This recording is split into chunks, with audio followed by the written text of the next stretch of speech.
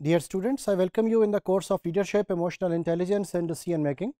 This is module number 191 and we are going to talk about understand self-image.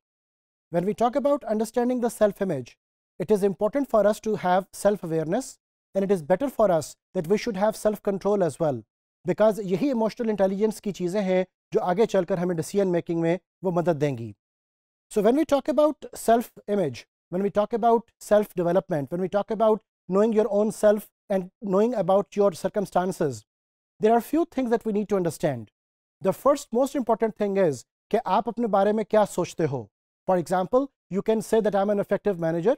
You can say that I'm a good person.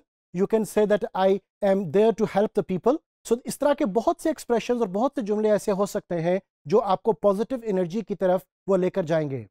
और ये तमाम चीज़ें आपके अंदर self efficacy वो create करेंगी. As you all may know that self-efficacy would mean that you say to yourself that yes, I can do it. तो ये चीज़ आपके लिए बहुत ज़्यादा बेनिफिशियल होगी when you think positive about yourself. इस पॉजिटिव थिंकिंग से होगा क्या? इस पॉजिटिव थिंकिंग से आपकी अपनी सेल्फ एस्टीम वो बूस्ट करेगी, आपकी अपनी सेल्फ एफिकेसी वो बेहतर होगी and you will be feeling more competent and more resilient.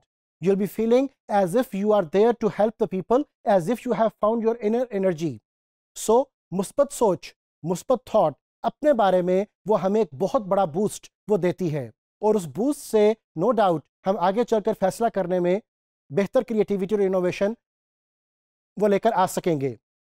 इसके बरक्स अगर हम नेगेटिव थॉट्स की तरफ चले जाएं तो नेगेटिव थॉट्स में you start thinking negative about yourself, that I am a failure, I am a bad person, I am not an effective colleague, I am not a person to whom the people can trust. So इस तरह के बहुत सारे expressions हम use कर सकते हैं जो expressions आपको दरअसल exploit कर रहे होंगे और हम self exploitation का शिकार वो हो रहे होंगे, हम self pity के अंदर वो जा सकते हैं. So ये तमाम negative expressions जो हमारे इर्द गिर्द रहेंगे, जो हम अपने बारे में खुद नेगेटिविटी सोच रहे हैं, उससे क्या होगा कि उससे हमारी जो नेगेटिव सेल्फ इमेज है, नेगेटिव सेल्फ पोर्ट्रेयल है, वो डेमोन्स्ट्रेट हो जाएगी. वो might be having lower self esteem, वो माइट बी फीलिंग कि ये चीज़ें हमारे लिए बेहतर नहीं है, वो might be feeling incompetent and वो might be feeling as if we are a big failure. सो ये तमाम नेगेटिव थॉट्स दरअसल आपको नेगेटिविटी की तरफ लेकर वो जाती हैं.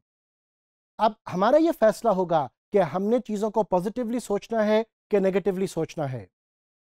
डियर स्टूडेंट्स, अगर हम इस सारी बात को कंक्लूड करें तो याद रखिएगा कि आपकी सोच दरअसल आपका अपना एनालिसिस और सिंथेसिस है जो इस बात को डिसाइड करेगी कि आपने अपने बारे में किस चीज़ को ब्रूए कार लाना है. Either you want to be effective and efficient और you want to feel like a failure. Decision is yours. Thank you.